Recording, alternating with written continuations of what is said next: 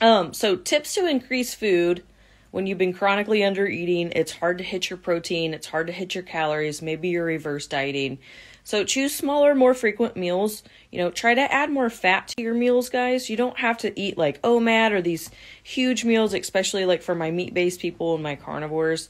Stick to lower volume foods, so things that are going to allow you to get your calories in. But so smaller, lower volume foods are going to be things like, increasing fats. So maybe you're not carnivore, you're a traditional dieter, adding some nut butters on there. Most of us carnivores don't do that. So that's going to be like adding butter, beef tallow, bacon fat, something to your meals to naturally increase those calories. Don't drink a lot of water when you eat. Chew your food thoroughly, because water's going to, 1, dilute your digestive enzymes, 2, takes up more room in your stomach when you're trying to eat more food.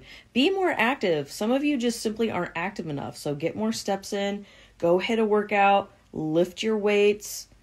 Don't be so hard on yourself. Like, you totally can do this. Slow down when you eat. That's the biggest thing. No extended fasting. Fasting's kind of like a no-no, other than maybe 12 hours overnight if you're trying to reverse diet. So, all right, y'all. Hopefully these tips helped you. Cheers. Love you guys. Real life shit. Bye.